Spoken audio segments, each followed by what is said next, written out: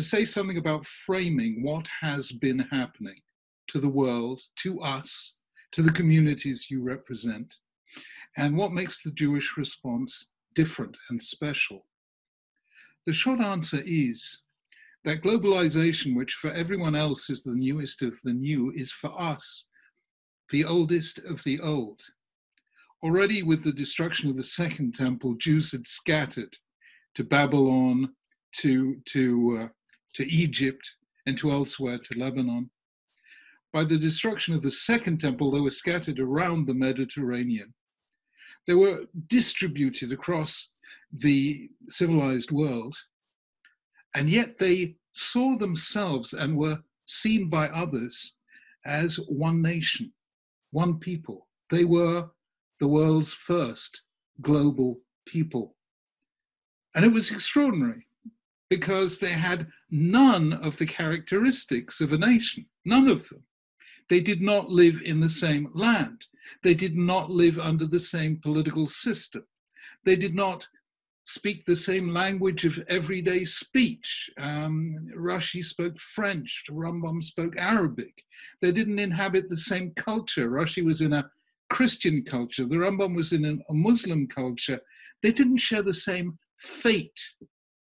When Jews were experiencing their golden age in Spain, 11th and 12th centuries, Jews in Northern Europe were being massacred by the Crusaders.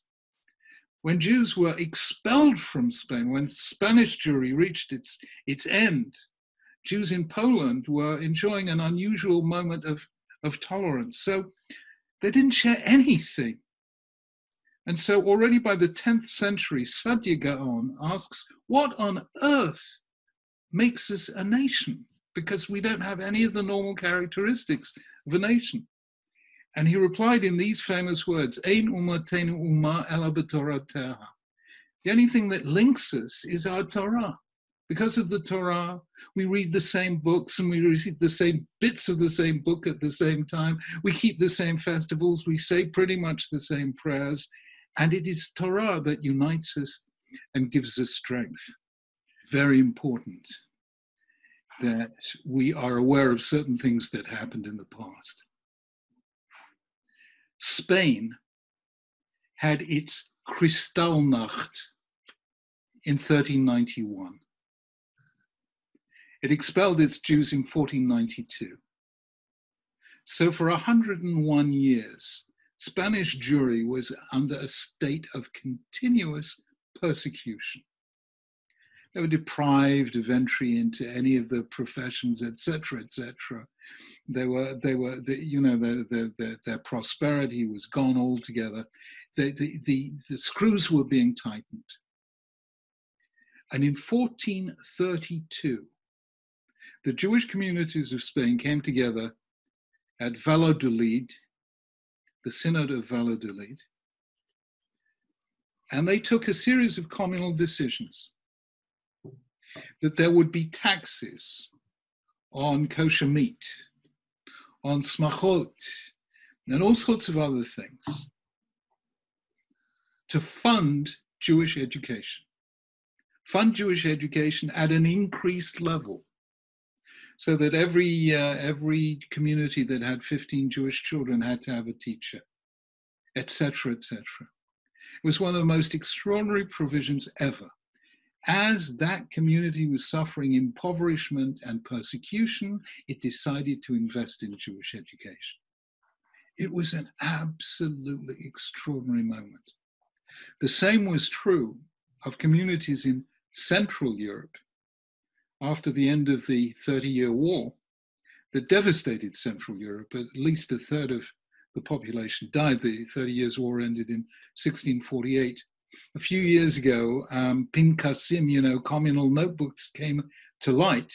And the first thing Jewish communities did after this devastation of Central Europe was put their education systems together.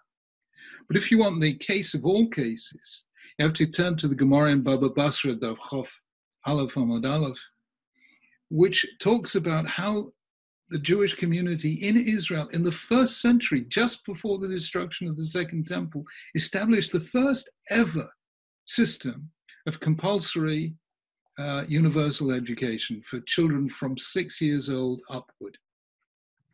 I mean, the Jewry was falling apart. Everyone knew that something bad was going to happen. You know, the prophets of doom were everywhere. And yet Yoshua ben Gamla established this first ever universal education system at the hardest of times. That's what I want to say to you. Jewish history tells us, invest in Jewish education in the tough times. When people are poor, when they've gone through crisis, when they've gone through trauma, that's when you invest in the future. The first thing we have to say to parents is, you've been given an extraordinary opportunity to fulfill a mitzvah that is the greatest mitzvah in the whole Torah, you know, Vishinantam levonecha v'dibarta bam. In Judaism, parents are educators. And yes, we delegate this to educators, and educators become wonderful. But I think it's very important to tell parents to look on this as a privilege, not just as a burden, because their children will never forget this. They will have learned from their parents. They will have come close to their parents more than they ever would have done otherwise. And these are very special times. There may be testing times, and no one should underestimate this. But I think one should be able to say to people, you are doing this very, very holy task that we speak about in the first paragraph of the Shema, and the second paragraph for that matter, but which we don't normally get the chance to do. I would say that teachers should find ways, creative ways, of encouraging interaction between parents and children to the extent that they can. And this is not the normal method of classroom learning, but find models of good interaction. Secondly, it's terribly important for educators to be able to tell parents how to monitor their children's progress. Because we're finding in Britain, non-Jewish children, that they're just not putting in the hours, they're not putting in the work. And it's really helpful to be able to tell parents, this is how you monitor your child's progress, and know, are they keeping up or aren't they?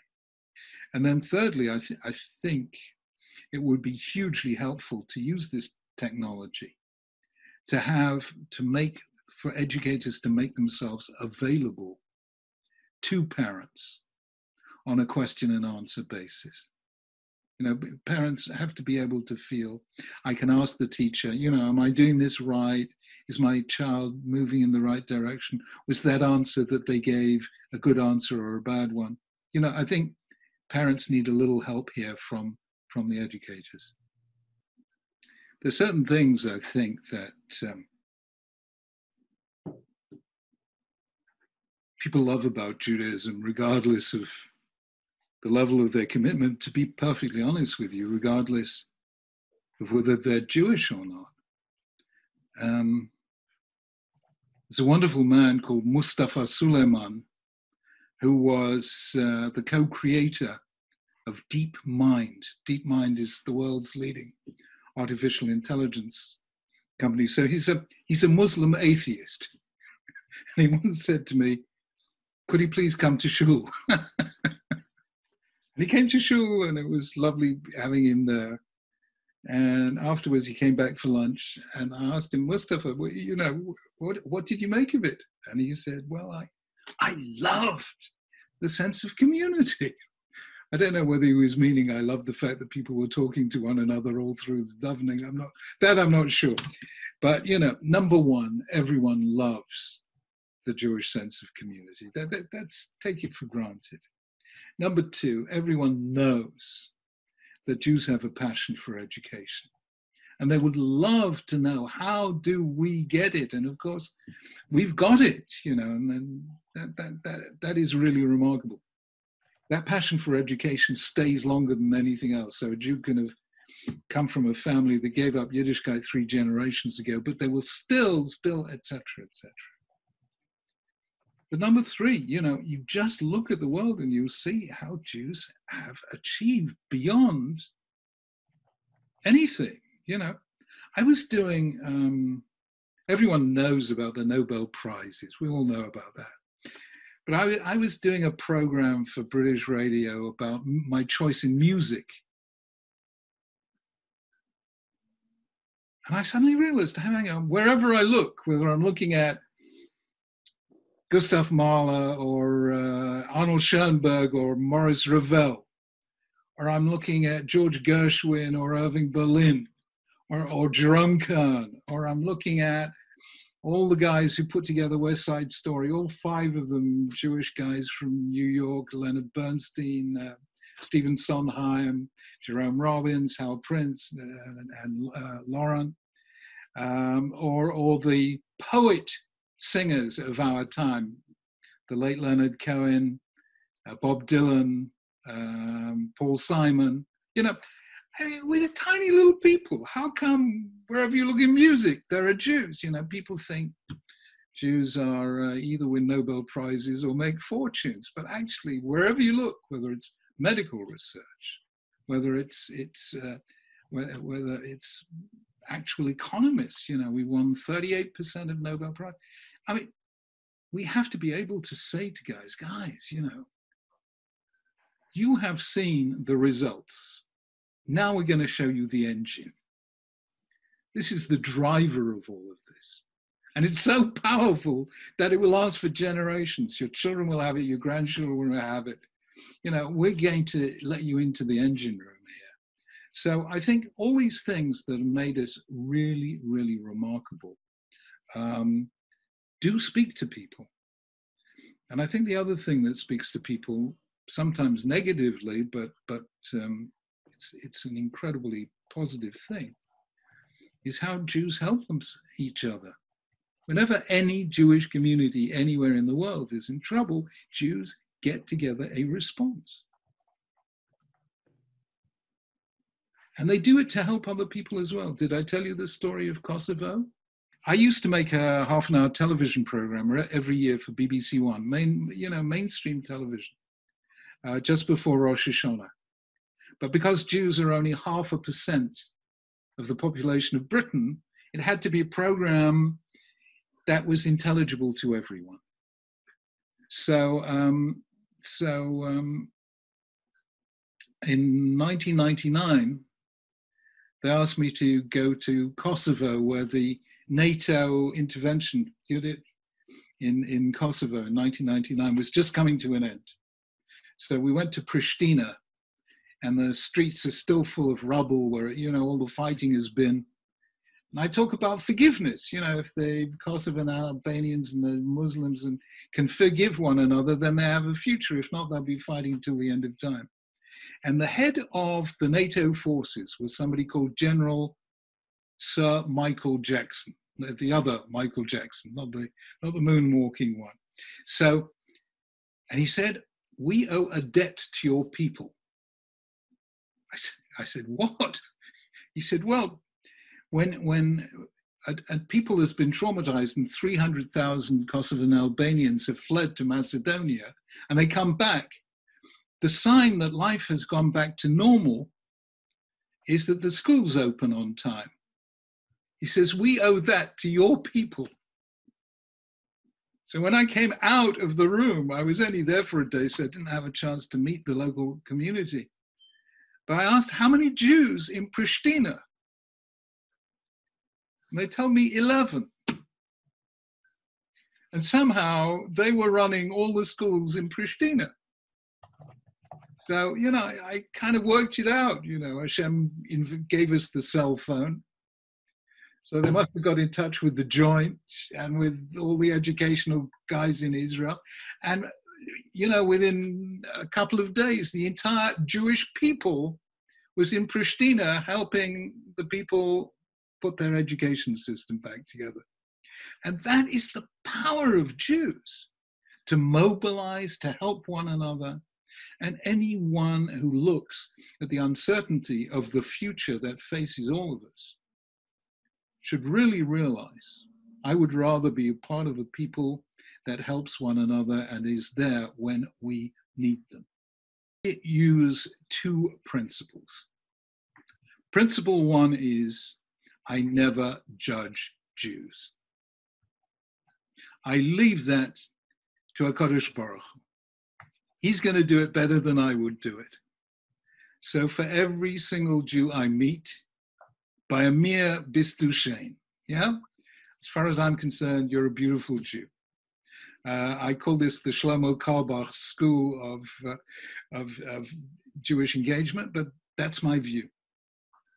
I just think that people do have such different backgrounds, and some of them come from such different childhoods.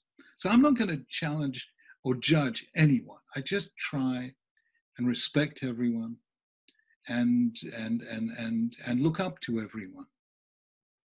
So that's principle one. And leave the judging to Hashem. Really and truly, he's better at it than we are. Number two, and this really is not well understood. If I take material goods, they come in two kinds, wealth and power. So if I have £1,000 and I share it with 9 other people, I am left with 1/10 of what I began with. I only have £100. Likewise with power, if I have total power, but then I decide to share it with 9 other people, I only have 1/10 of the power with which I began. So material goods, the more I share, the less I have. Spiritual goods are different. If I share a certain amount of knowledge with other people, or love, or friendship, or trust, do I have less or do I have more? The truth is I have more. So with material goods, the more I share, the less I have. With spiritual goods, the more I share, the more I have. And you know who knows this inside out and upside down? Chabadniks. They go out to places with no Yiddishkeit whatsoever, and they share their Yiddishkeit. Do they have less? The answer is no, they have more. So within a school of varied degrees of commitment, everyone has to become a Chabadnik.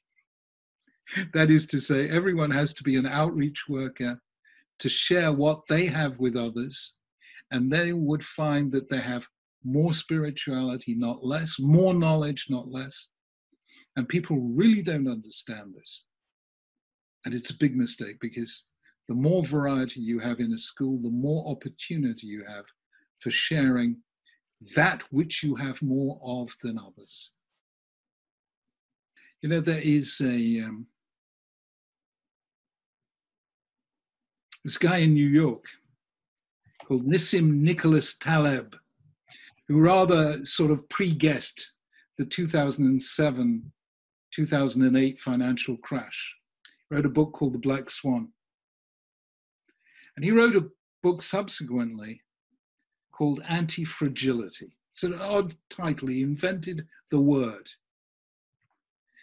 And why did he invent the word? He said, because people think the opposite of fragility is resilience. He said, no, it isn't. Resilience means you don't crack under the pressure. But that's only a negative. I believe in anti-fragility, that is, that you grow stronger through the pressure.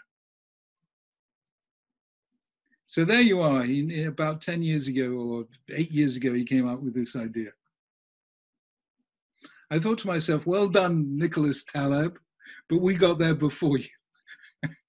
Because the first statement of anti-fragility I have ever come across is in chapter 1 of Sefer Shemot, where it says, Kasher yanu oto ken yirbeh v'chen yifrotz.